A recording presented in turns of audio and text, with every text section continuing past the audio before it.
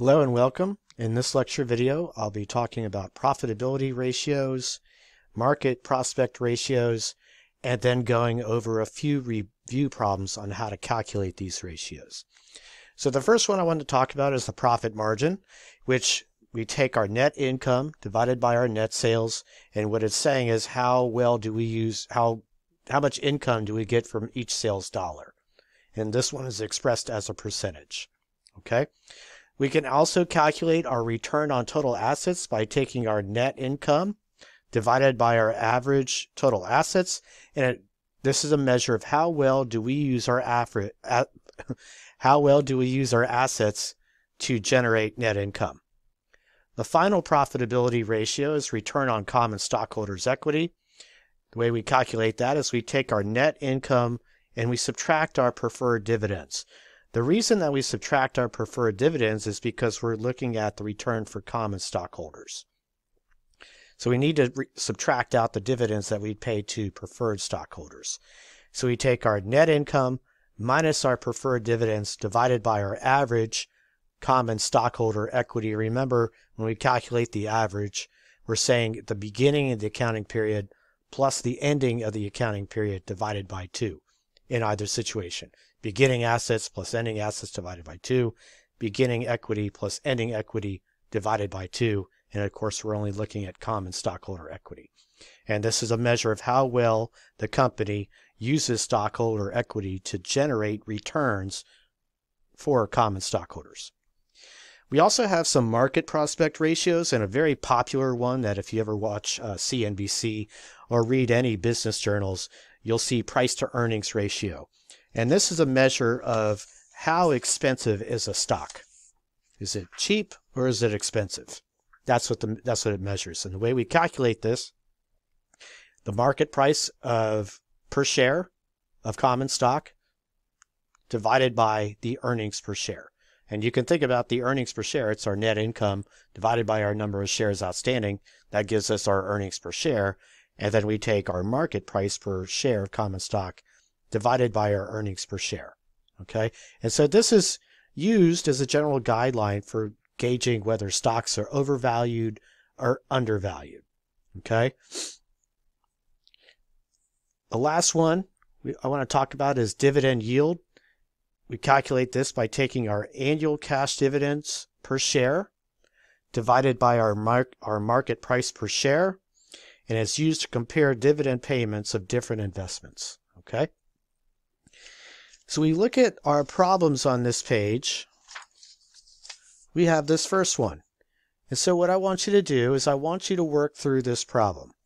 And you can see we have some beginning and ending balances here. So you're going to have to calculate the average for some of these ratios. And so remember, it'll be beginning plus ending divided by 2, for example, for accounts receivable. Okay? And you'll also want to think about, for example, with calculating the current ratio, that's current assets.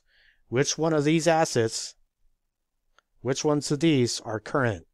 Okay? So you'll need to think about that when you calculate the current ratio, and then also which some of these assets are current, but they're not quick. And so you'll need to know that for this. Okay? And then you'll also have to calculate the average inventory for inventory turnover. All right? So why don't you go ahead and pause the lecture video, give this problem a try, and then we'll review it together. Okay? Okay, so let's see how you did. With the first one, to calculate the current ratio, it's going to be equal to our current assets divided by our current liabilities. So which ones of these assets are current? Okay? And so we're also looking at just the ending balance for the current ratio, because we're talking about calculating this at the end of the year. So we'd be looking at cash, accounts receivable, and inventory divided by our current liabilities gives us 2.5. And that's a pretty good ratio. We're looking for it over 2. In terms of the acid test, we have cash and receivable. Inventory is a current asset, but it's not a quick asset, so it does not go in the numerator when calculating the acid test ratio. And then we divide that by our current liabilities, 1.35, and for the acid test, we're looking at a ratio we want it to be over 1, and it is, so that's good. In terms of the accounts receivable turnover, we take our sales, 650, and you can see it's all on credit.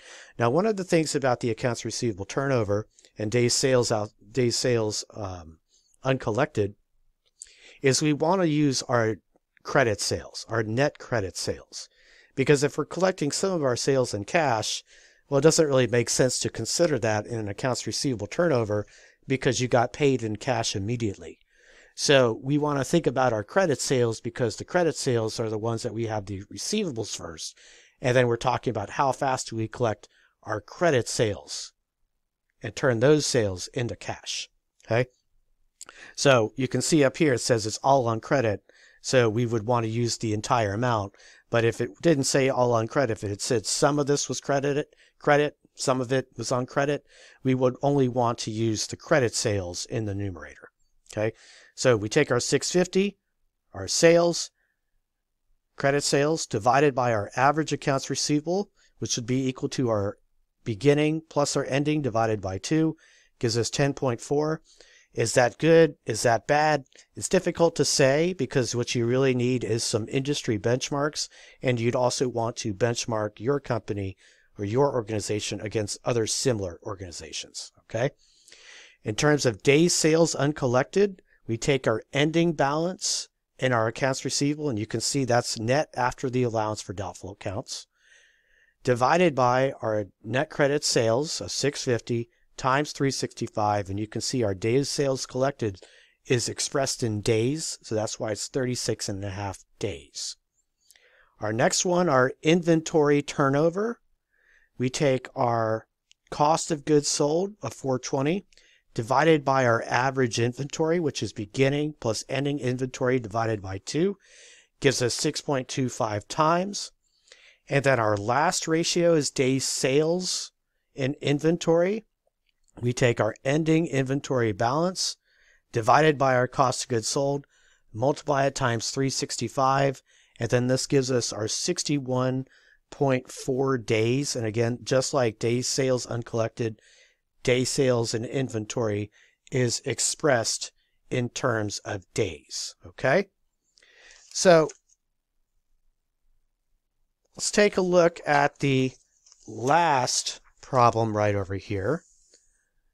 And why don't you give this one a try, just like you tried the other one, and then we'll check it together. Okay.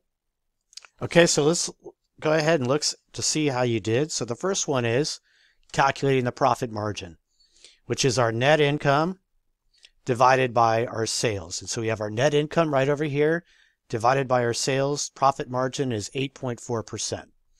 The next one is the gross margin ratio. Now that's not one that I talked about in the lecture video, but I think you should have been able to figure it out because you should remember what gross margin is and how to calculate it. Gross margin is another name for gross profit. So what you do is you take your gross profit divided by your sales, gives us 35%. The next one that we wanted to calculate was return on total assets. So we take our net income divided by our average total assets, 351. And then we were also told that in the up here, they had total assets of 335. So 351 plus the 335 divided by 2, and then take that number and go into 54,500, 15.8%. Return on stockholder equity. Net income, we're not given any preferred dividends, so we just assume that there's none. Divided by our average stockholder equity. We were told up in the problem that they had total equity of 144,400 for the prior year, and then we can see we have our 179,400, which is our common stock, plus our retained earnings. That's equal to our equity this year, 179,400 plus the 144,400 divided by 2, and then that number into the 54,500 gives us 33.7% return on stockholder equity. The next one is the PE ratio, which is calculated by taking your price per share of stock divided by your earnings per share. So to do this problem, you first have to calculate out your earnings, the number of shares. And that's a little bit tricky. And I was going to see if you couldn't do that. But if you couldn't, let's go ahead and walk through it. So you can see right over here, I have $65,000 worth of common stock. And then it says the par value is $5 per share. So what I can do is I can take 65,000 divided by the $5 par value. That means I have 13,000 shares of stock. 13,000 shares of stock. So now what I can do to calculate my earnings per share, so you can see with my PE ratio, I have my price of the stock in the numerator, and then my earnings per share in the denominator. How did I calculate this? Okay, I had to take my total net income divided by my shares outstanding. 54.5 divided by the 13,000 shares gives me $4.19. And then that gives me my PE ratio of 11.8. The last one is our dividend yield. Remember, our dividend yield, we take our annual cash dividends per share divided by the market price per share. So we are told in the problem that we had annual cash dividends of $19,500. Right? So this is step one, $19,500. That's our total cash dividends divided by our 13,000 shares, 1.5. And then what we have to do is then take that number, 1.5, which is the cash dividends per share, divided by 49.5, which is our price per share. And then that gives us, which is your dividend yield. Okay? That becomes your dividend yield. All right, so hopefully you got those right. I think the PE ratio and then the dividend yield were probably the hardest ones to solve. And especially, you may not have been able to cue in on this, but if you could, good for you, because that was tricky to figure out how many shares of stock did they have. You can take the total right over here, divided by the par value, and then that gives you the total number of shares, okay? So this concludes this lecture video for Chapter 17 on financial statement analysis. Thank you so much.